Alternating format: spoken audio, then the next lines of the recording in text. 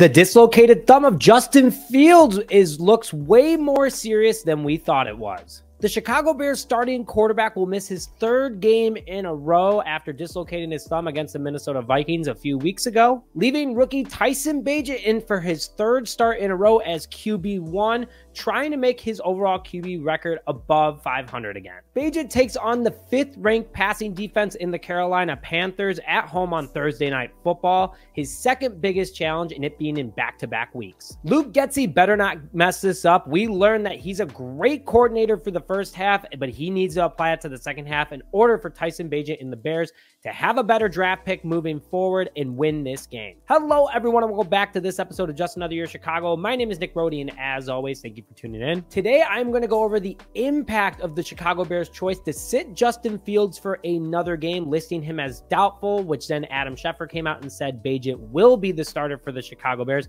after a very confusing answer from Matt Eberflus, as always, but he will be the quarterback one, and I'm going to break down why this is a good thing. Because I agree with the choice. It's better for the long-term future of this team. One big reason, Justin Fields' overall future is more important than one game against the worst team in football, trying to win it in order to lessen their pick, which we own, to make it look better for us. But also, it's the fact that it's the Panthers. It's a very winnable game. Why put out the guy that you're trying to put your future on to potentially out for even longer if he dislocates it again? If you think this is the right choice to put Bagent in over Fields for this game, make sure you smash that like button. And also, if you disagree or you still do agree, feel free to put your thoughts in the comment section below. Would love to hear from you guys. So let's get into what Bagent has done for the Chicago Bears before I explain why this is a good thing. The rookie came in against the Minnesota Vikings after Fields dislocated his thumb and finished the game with 83 yards, a 71.4 pass completion percentage, and 1 interception. Since then, he has ramped up his play. Not all-star level, but it has gotten better. Bagent so far has started 3 games in his NFL career, going 1-2. His 1-win game against the Raiders at home, his only home start, with a 72.4 completion percentage of passing, 162 passing yards, and 1 passing touchdown. His second game was a loss to the Chargers on the road with a 67.6 completion percentage, 232 passing yards,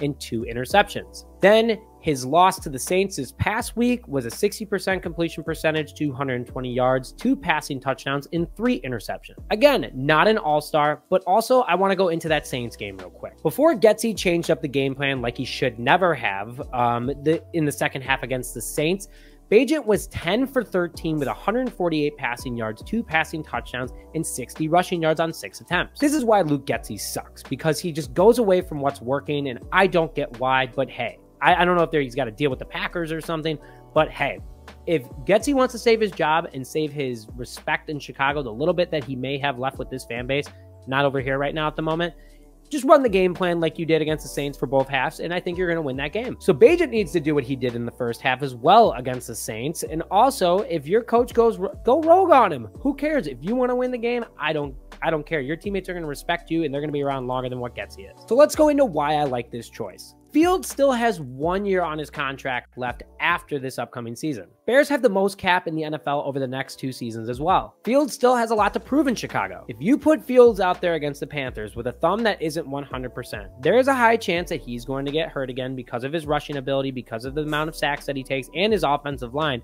You're screwed now, because now you have to draft a quarterback because you're not going to be able to see the potential that Fields does bring, and if that makes your decision entering the draft. You sit him against a 1-7 team. Let him be 100% after the mini bye entering Detroit, and let him ball out the rest of the season. That way, you don't have to worry about a quarterback moving forward because you found one in Justin Fields, which I still believe in him. You go out and get Marvin Harrison Jr. in the best left tackle and center in the upcoming draft, and then you get more defensive help in free agency or through the draft. And then you're ready to compete next year. Everybody wins. I love this choice for the future of this team, but I also look forward, and I think Bagent can still get the job done. Like this video if you agree with what I'm talking about, and put your thoughts in the comment section below about what you want to see tomorrow night and Thursday Night Football. But with that, thank you very much for joining this episode of Just Another Year Chicago. My name is Nick Brody, and as always, bear down, baby.